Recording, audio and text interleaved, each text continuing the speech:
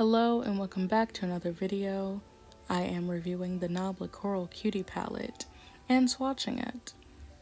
This is the second palette in the collection. I already reviewed the Analogue palette, which is the 7th palette in the collection, so if you'd like to see that, it will be linked down below. This I specifically got because number one, it was half off at Ulta, so instead of paying $24 for one, I paid $24 for two. And I was already getting the platinum one because of that silver shade, so I was like, yeah, this is another good one to get, because at the time I didn't have any shades like this. These shades are very basic and also very unique at the exact same time, because like I said, at the time I didn't have any shades like this.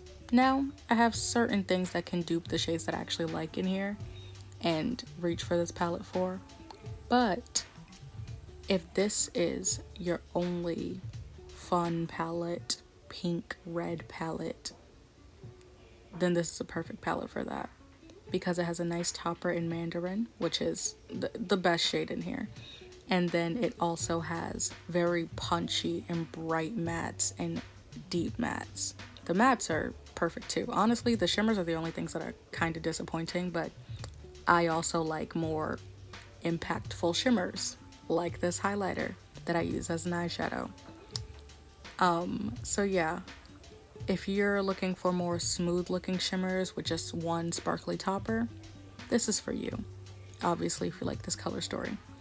But this is a good palette. I like the aesthetic and I already have it, so nothing I could do now.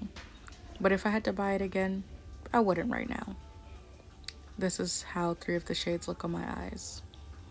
Like, comment, subscribe, do all that good jazz, and I will see you in another video. Bye!